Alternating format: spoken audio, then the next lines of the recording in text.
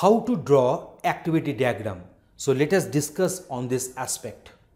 So activity diagrams are mainly used as a flowchart that consists of activities performed by the system. So activity diagram looks like a flowchart, but obviously it is not a flowchart. It is having more additional capabilities compared to that of flowchart. And what is an activity? Activity is nothing but one operation in a system.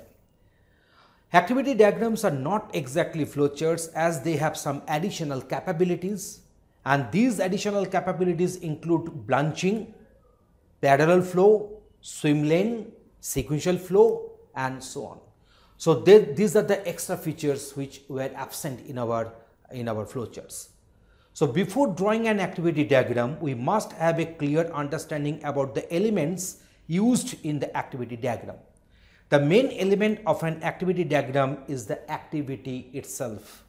An activity is a function performed by the system. We discussed that one. Activity is nothing but a function performed in the system. After identifying the activities, we need to understand how they are associated with constraints and different conditions. And depending upon them, the activity, the flow, the control flow will be decided. In our previous videos, we have discussed that in our UML, we are having 5 different diagrams which deals with the dynamic view of the system. So these diagrams are your use case diagram, sequence diagram, collaboration diagram, state chart diagram, and there is a 5th one, that is the activity diagram. And in all those diagrams, we are supposed to pass messages, but here in this diagram, we are supposed to pass the control flow. So control flow, how the control will be flowing through the activity diagram, that is the main point of concern. Now let us consider this swim lane diagram. Here you see we are having this consumer, marketing, sales, and the respective success. So create marketing campaigns. So now consumer learns about the product. So through this marketing campaigning, so consumer will be able to understand regarding the different features, and he or she can learn about the product. Does the consumer want to purchase that product or procure that product? No, no sales lead. So it will get terminated here. Otherwise, the control will be flowing here. So here, yes. So marketing finds sales leads. So this particular marketing will be finding a sales lead. So now control will be coming to this. No message flow, the control flow. So sales receives lead. So now it will be coming here. Sell to consumer, the consumer will get the product. So the sale will be completed here, and then success helps retain consumer as a customer.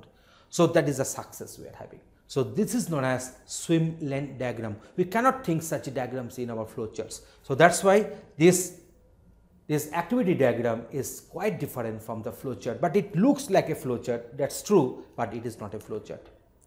So how to draw an activity diagram? So before drawing an activity diagram, we should identify the following elements. What are the elements?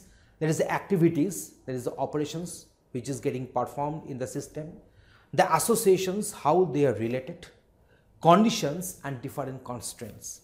So once the above mentioned parameters are identified, we need to make a mental layout of the entire flow, and this mental layout is then transformed into an activity diagram. So at first we must be doing some paperwork, some mental flow we will be thinking about, then we shall give a shape in the activity diagram.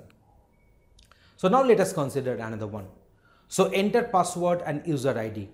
So if here invalid password and ID, so prompt for a re-entry, so input tries again, so it will be going there, otherwise the control will get terminated at the final state. So now select major function. So what function you are going to select? So many different functions are there. So many other functions are there mentioned. So here it has been selected as select surveillance. So now here we are having this surveillance. So this is the select surveillance.